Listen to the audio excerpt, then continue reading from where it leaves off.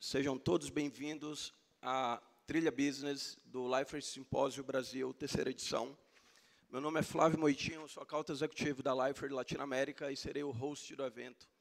Bom, gostaria de abrir essa Trilha Business agradecendo mais uma vez aos patrocinadores Liferay Brasil, como patrocinador Platinum, como Gold, Entelge, FIAP, Object Solutions e Red Hat, e como Silver, Verity e Pitang. Eu vou convidar Michel Roche, Market Manager, Global Demand Generation da Liferay Los Angeles. Ela trabalha no Headquarter, veio exclusivamente para o evento. Ela vai falar sobre Persona-Based Market or One-to-One Personalization. Which do I use and when? Please, Michel, come to stage.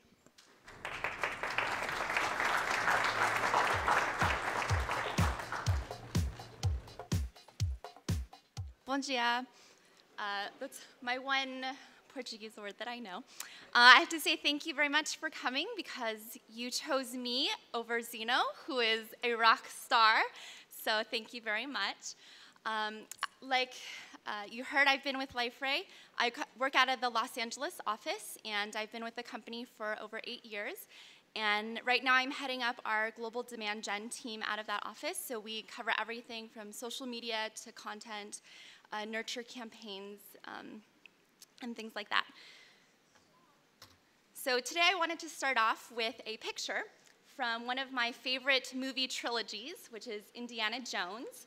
And this one is from The Last Crusade, and he's looking for the Holy Grail. And so I wanted you to have this in your mind as we go through the talk, because I actually think that for marketers, personalization is our Holy Grail. Great customer experience is the company's goal. We're trying to provide the best experience for our customers and our prospects. But for marketers, we do that through effective personalization. So when we try and understand our customers, more importantly, we want to help them based on that deeper understanding to achieve what they're trying to do at their workplace, with their company, and for their customers. So I believe two things are true. The first is that personalization has evolved into the best targeting tool. So it's no longer just about getting it sort of correct or kind of there, but we're able to actually predict, target, and personalize at a very individual level. And second, that personas are the best resource for learning. So historically, we've used personas to do targeting. We've developed groups of people that we want to go after, and then we use that knowledge to then target content to those groups of people. But I'd actually like to flip it and say that we want to use personas not for targeting only, but also to really understand our customers and to better personalize the experiences that we're giving them later on. So what does this mean for our campaigns, and how does this affect what we do in marketing today?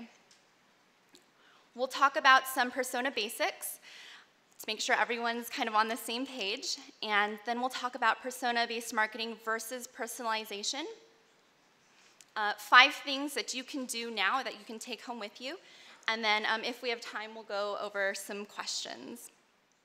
So depending on your department and what your goals are for your audience, you'll have different types of personas, especially if you're in one industry vertical versus someone who's in a different industry vertical.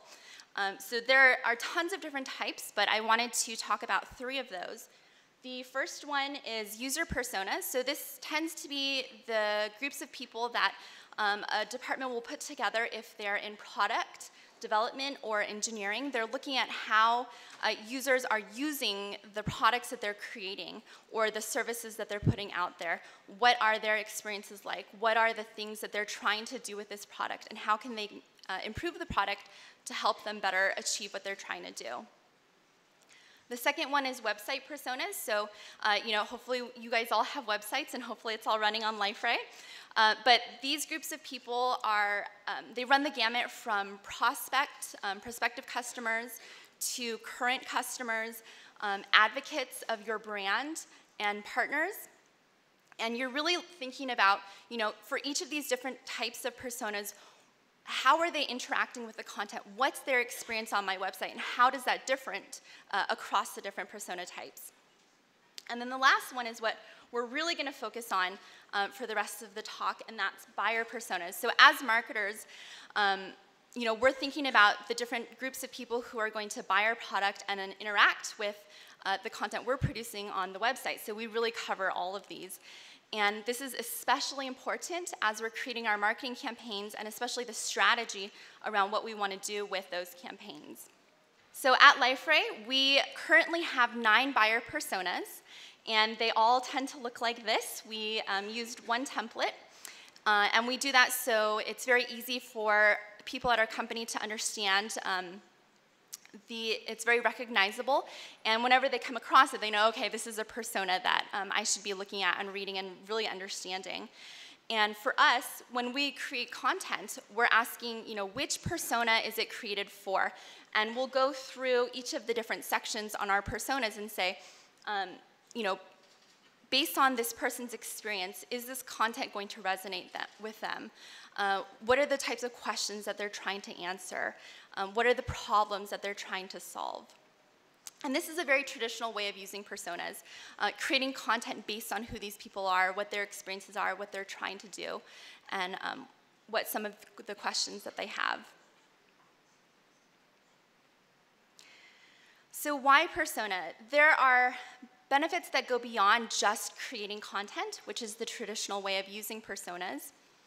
One of the first ones is to put a face to what would otherwise be abstract data. So this really allows us as marketers and others at our company in different departments to identify with these ideal prospects who will hopefully become customers and think about them in a way that's not just facts and figures. So you can group this data into a visual presentation that's a lot easier to understand.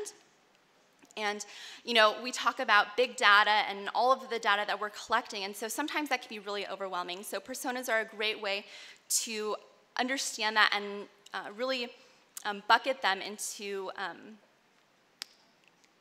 different sections of data that's not just this long form.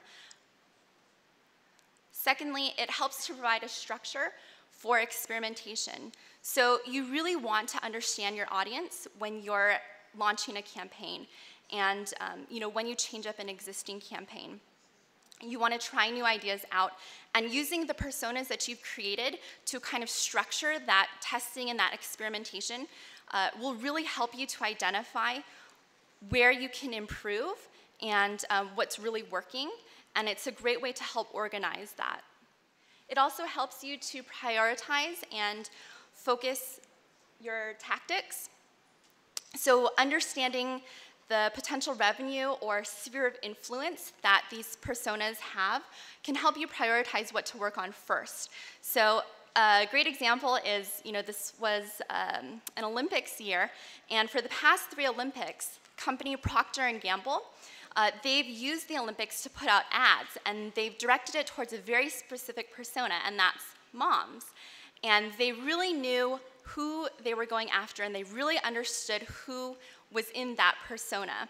And they used that understanding to prioritize and to really focus their ads to them. So if you go on YouTube and you Google P&G Olympic ad spot, you'll see all of the different ones that they've produced. And in 2014 in Sochi, their tagline was, "For teaching us that falling only makes us stronger." So they're really appealing to that emotional side as a parent and specifically as a mother. And we all have moms, and some of us are moms, or we have really good friends who are moms. And so it's very easy for us to put ourselves in those shoes and really identify with that ad. And in 2016, this year, it takes someone strong to make someone strong. And so for them, knowing who the persona was and who was in that persona really helped them to focus the ad, and that marketing campaign was really successful for them. So on that same thread, it can also help you to highlight patterns. So there's all this data that we're collecting from our prospects, when they're coming to our website and filling out forms, or when they're going to our events, they're making purchasing decisions in the stores or online. And it can be really overwhelming to have all of this data and not know what to do with it or how to organize it, break it down, bucket it. And if you organize this data by personas, it can help you identify patterns. So for example, we might find that prospects from the education industry who downloaded one of our recent white papers, they convert to a qualified lead at a much faster rate than those from other sectors. And if we were just looking at the data about the white paper, which is very common, you want to know how your content is doing once you produce it, we might not realize that if we break it down by persona, you can actually see these patterns and these trends that can then help you to prioritize your tactics and do some of the other more advanced personalization things that you want to do. So why personalization, targeting, and predictive modeling, which is kind of the other end of the spectrum? So with personalization, it helps us speak to our prospects one-on-one. For us as marketers, that's the ideal place we want to be. That's the holy grail, really doing that one-to-one interaction. One of the easiest ways to do that is with email personalization. Hopefully you guys are all doing that in your campaigns. And there's a social marketing strategist named Ted Rubin, and he actually has a book called How to Look People in the Eye Digitally. So this idea that when you personalize your marketing, or you personalize your content, you personalize those interactions that your prospects and your customers are having with you, you're really telling them, hey, I see you, and it's like we're having a face-to-face conversation. You're not just one person out of this whole giant group of people that I'm throwing stuff at. You're unique, you're individual, and I see you, I know what your problems are, I know what questions you're asking, and I'm here to help you solve them. And because of that, you'll notice that people tend to respond a lot better to your marketing campaigns and the effort that you're putting in to them. When we take it a step further to predictive modeling, it's been around for a while, this idea of predictive modeling, predictive analytics, but just recently it started to become a bigger trend with marketers. So there's lots of tools and products that have started to come out that help you to use predictive analytics to target your marketing to people one-on-one. And it uses data to find patterns and then offer up that content based on those historical trends and conversion rates that you see with your existing content. So it's a step beyond seeing what content works and then putting that content out. It's really saying, okay, who is this person?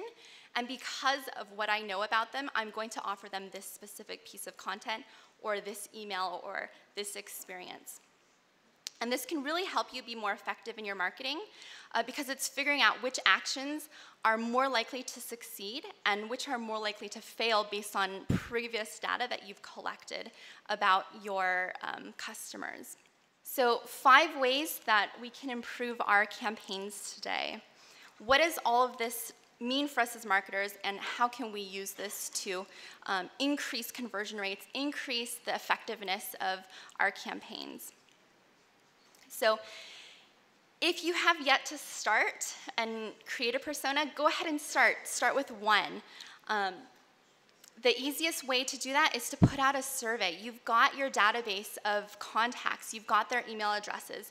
Go ahead and create a survey. You want to be talking to both prospects and existing customers because you're going to get different answers from each of them. The customers have already purchased from you. Prospects, they're in the trenches. They're looking for that solution. They're figuring out, what's the answer to my problem right now. You want to be specific in your questions that you ask. You really want to understand their motivations and their frustrations, who they are, what do they deal with, not just the firmographic data, but also the behavioral data. After you've done your survey, you want to schedule in-person interviews, either on the phone, if you can't do it in person, where you can ask follow-up questions to those survey answers, and you can hear from them directly and allow them to give you that verbal feedback. And then you can go back and forth and find out more. Use the existing data that you have There's lots of firmographic information that you're collecting from your users and your customers and your prospects as they're interacting with you. And a lot of that data can be used to create an initial persona. What you want to be careful of is not stopping there. So that's why I put that third. A lot of times it's really easy for us to say, all right, I've got this great data, let me create a persona based off of it, and then we kind of stop. That's not enough. You really want to be asking those questions directly to your customers, directly to your prospects. It can seem daunting, but trust me, they'll be happy to answer it because it means for them they're going to get better service and they're going to get a better product in the end. And then lastly, you want to go to your internal teams that interact with customers and prospects day to day. So this could be your sales team, your support team, your customer experience team, your executive team. They're going to be hearing about what customers are struggling with or what they're looking for, what they enjoy doing. And so you can use that information as well to help you round out your personas. And then also, as you are creating these personas, make sure that you're testing and then refining the persona. So once every 4 months or 6 months, make sure you go back to that persona and you go, okay, is this still relevant? Are these still the problems that these people are facing? Are these still their motivations that keep them going? Stale personas are not effective, so don't stop improving them. Personas within marketing automation, if you're using a marketing automation tool or another form of nurturing tool,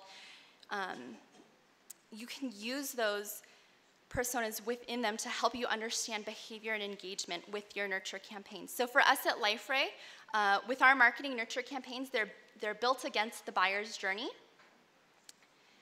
And this is our buyer's journey. Sorry, it's a little bit hard to read. But we've got 5 stages, and we've actually mapped all of our nurture campaigns to each of the stages. And whenever we are creating a new persona, we'll go in and we'll say, okay, for this buyer stage, in this buyer's journey, for this persona, do I have content that can then be offered up? Am I answering the questions that this persona is going to be asking? And it's very easy to tell, because we've done this prep work, where the gaps are and where we need to create things. So there's this stat that I thought was kind of crazy, but it's marketers who use personas and map content to the buyer's journey enjoy 73% higher conversions from response to marketing qualified lead. So it's from Aberdeen Research, and it just goes to show how important it is to use your personas in conjunction with the buyer's journey and those stages as you're creating content. So it doesn't mean that persona-based content generation is dead. It just means you want to kind of take it that one step further. So for emails, for example, some of the things that you would normally look at are click-through rates, the overall performance, open rate, which is subject line success, click-to-open rate, how well did your content do? On your website, you're looking at your offers and your content. And with all of that, you want to make sure that you're running reports. So I'm sure a lot of you are already running reports on your content and how is it performing, but make sure you also go back and run those same reports against your personas. This can really help you identify where if you just run the general report, you might see, oh, okay, this piece of content is doing really well, but if you actually break it down by persona, you might find out that, hey, there's this one group that I'm trying to target or I'm trying to go after, and actually this content doesn't resonate with them as well as it does with all the other groups, and that's not something that you would have known had you just been running the more generic report. So things to include in here: content downloads, trial form conversions, event registrations, product purchases, e-commerce, on-page engagement. All of those things you can break down that report by persona. And remember, you want to take it from just running these metrics to the buzzword of actionable insight. Make sure that you're identifying what you can do with that information so that you're not just generating these reports and not doing anything with it. Get predictive. So with personalization, you're tailoring the interaction to the unique needs of the prospect. And with predictive marketing, you're taking that one step further. So I actually did a Google search for predictive marketing, looking for a fun visual, and I decided just to take all of them and give it to you guys. And I actually liked this quote right here. This is from T News, which is apparently a travel and tourism company. And they say using predictive analytics, or predictive marketing, is using predictive analytics to help you better understand your customers and then offer them a unique offer at the right time. So if we understand that traditionally we would just kind of put that offer out there according to the personas, predictive marketing really says, okay, who is this person? And then based on the model that the tool builds for you, it will offer up that content that might be different than the content it offers up to what seems like the same persona, but in actuality, the model will say these two people will perform differently because of historical data. So that's kind of where predictive modeling and predictive personalization goes a step beyond what we can do manually with personas. But what do we do if we're not using predictive marketing yet and we're not using predictive models to target our customers? Personalize what you can. Start with your emails. Everyone thinks, oh, first name, that's really easy to do. And we do know that emails with personalized subject lines, they're 26% more likely to be opened, so use that. It's a great, easy way to take a first step. And then go even further. What else do you know about these personas and these people that you can then personalize? Company name, product information, department that they're in, all of these things can be personalized. So these are 3 email examples at Liferay. And we actually don't put the first name in our emails because we do them in the subject line. But we do personalize the call to action. If there's things in the content that we can tailor to the specific industry or their job role, their department, we'll go ahead and do that. So remember when we talked about personas and how they can help you understand your nurture campaign engagement? Well, when you combine that with email personalization, you might find that subject line 1 for persona A performs better and above average than a personalized subject line for persona B, and which might perform below average. So because you know that, because you're using personas to segment your reports, and you're also using email personalization, you can then say, okay, well, I'm not going to personalize this one because it tends to perform lower, whereas I will personalize this one. And then once you've done that, you can go ahead and increase the segments that you're personalizing to. So start with 1 and then increase them. And lastly, I couldn't talk about or give a talk at Symposium without talking about Liferay. So, hopefully you guys are all on Liferay and moving to DXP. Audience targeting is a great way to personalize your campaigns within Liferay. You can build out custom app content in your native apps, personalize your blogs, your landing pages, create content hubs, also forms. These are all great ways to use Liferay to personalize the interactions that you're having with your prospects and your customers. And then one thing is, with audience targeting, there is a way to pull in external data that you can use to target your customers. So it doesn't just have to be what's included within audience targeting. It does require a little bit of coding, though. Secondly, connect additional systems. So if you're using an outside marketing automation system or a CRM, those all have lots of additional data that you can then use within Liferay with all the content that you're generating. And lastly, the creating content piece. So just make sure that as you're creating content, you're thinking about your personas, you're thinking about how can I personalize this, and then how can I use the personas that I've created to then figure out what's working and what's not, and really understand my prospects and my customers. So I wanted to end this talk with this quote. It's from Evergage, which is a personalization company, and it says, "The more you can understand your customers at a group level, so at the persona level, as a blueprint for more granular targeting, that's your personalization, your predictive marketing, using predictive analytics, the less likely you'll be to throw darts in the dark. So, make sure that, as marketers, we're doing all this work to create content, create those experiences, engage with our customers, and you want to make sure that you're constantly improving and doing as much as you can so that all that work that you're doing is not in vain. So there are a couple presentations tomorrow that I would recommend you go see. One of them is self-promotion. But the second one, Charles is giving a talk on advanced engagement with Liferay forms. And this is a really great way to increase the conversion rate of your current forms and improve the data that you as marketers are then gathering for your different persona types. All right, thank you.